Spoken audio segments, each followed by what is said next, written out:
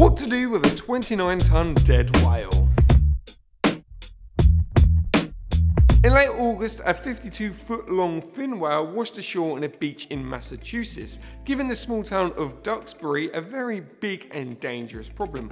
What do you do with a 29-ton corpse that's starting to decompose? This whale weighs so much that the excavator that tried pulling the whale's body off the beach actually chain snapped.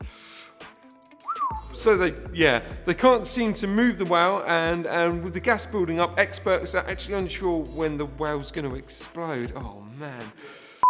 Experts were of course quick to the scene. So far they've determined that the whale actually died a day before it hit the beach, and they're now trying to figure out what actually killed this beast.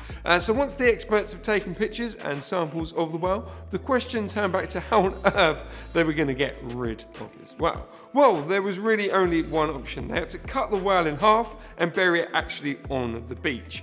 Authorities dug a 20-foot grave near the whale carcass and had to push the whale or the two whale bits into it. So yeah, that's the question answered. So let's hope experts find out what killed the whale. Maybe it was the Meg.